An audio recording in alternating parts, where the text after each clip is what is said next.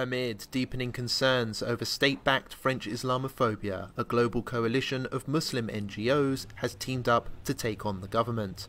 36 Muslim organizations from 13 countries have submitted a joint complaint to the UN Human Rights Council, urging them to take action against France's increasingly hostile policies.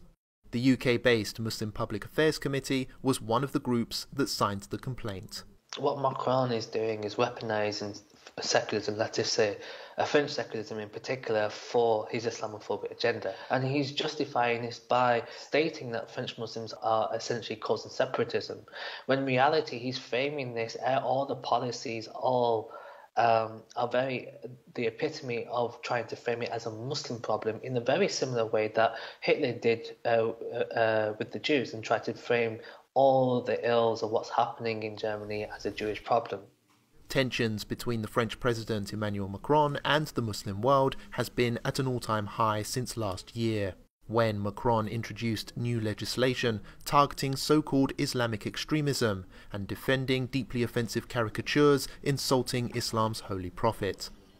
The caricatures led to furious worldwide protests, while the anti-Islamism laws paved way for a local crackdown, which saw 76 mosques forced to close, the country's biggest Muslim charity and an anti-Islamophobia organisation banned, dozens arrested and hundreds of planned deportations.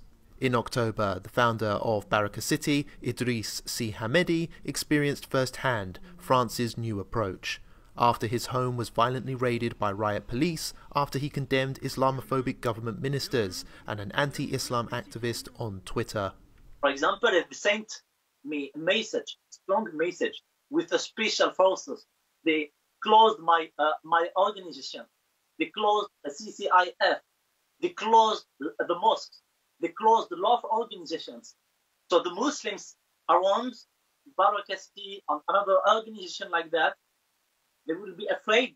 It's very complicated to explain you, to share you the feeling of the Muslim community. But with beard or without beard, you have problem. With hijab or without hijab, you have a problem. Now the target, the mind of the Muslim community. The passionate street protests may have stopped for now, but the Muslim response to Macron's anti-Islam policies hasn't finished yet, with an additional complaint due to be sent to the European Union later this year, with the hopes of forcing Macron into a U-turn on these policies. Robert Carter, Press TV, London. And Robert Carter, the man who we just saw on screen there, is with us for more. Rob, Macron claims all he's trying to do is protect France from, quote, radical extremism and terrorism. So why does it feel like this is a concerted effort to crush spirits and minds and an entire religion? Well, I think that the only person that can be blamed for that is the French president himself. If you actually follow his comments and interviews on the subject, his language can only be described as extremist in its nature. He has conflated the religion of Islam and essentially all Muslims with the actions of extremists and takfiris, which are of course a minority criminal element.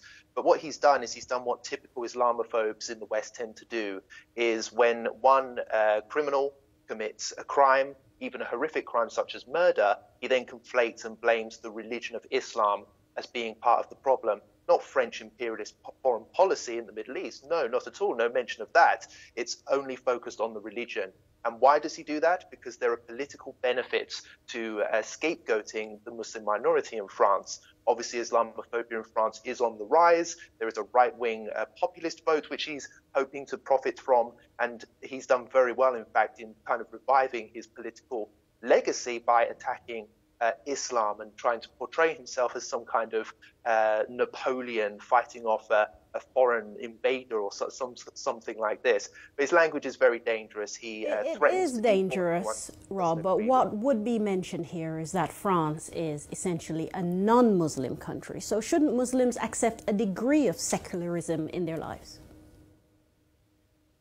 Well, according to the French constitution, it is a secular republic. However, the definition of secularism in French society is that religion stays out of the political sphere, but also the political sphere stays out of the lives of religious people's beliefs and daily religious habits. And this is something which Macron has actually breached first. He's trying to police the thought of Muslims. He doesn't want them to believe any kind of political identity, which is contrary to French state policy. And this is, of course, a breach of people's human rights. He's also breaching people's privacy by spying on them, essentially. Anyone who's been flagged up at schools, including children, can be had their homes raided. And he's also breaching people's rights to religious practice by closing down mosques, closing down the biggest charity, closing down the biggest anti-Islamophobia organization in the country as well. So this just reeks of authoritarianism, of totalitarianism, and the fact that it's targeting a minority, a religious minority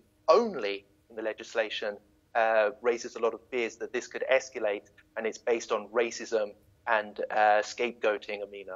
And very briefly, Rob, how successful might this global complaint letter be to the UN?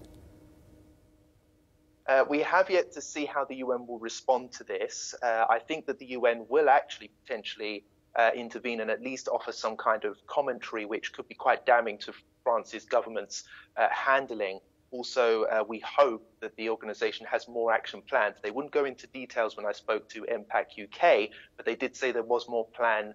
There was some plans being put in place. So the fact that there is more pressure being applied to the French government, and we haven't just essentially let it die away with the headlines, move on and ignore the problem, this is a positive sign, and it's important that Muslims across the globe continue the pressure. All right.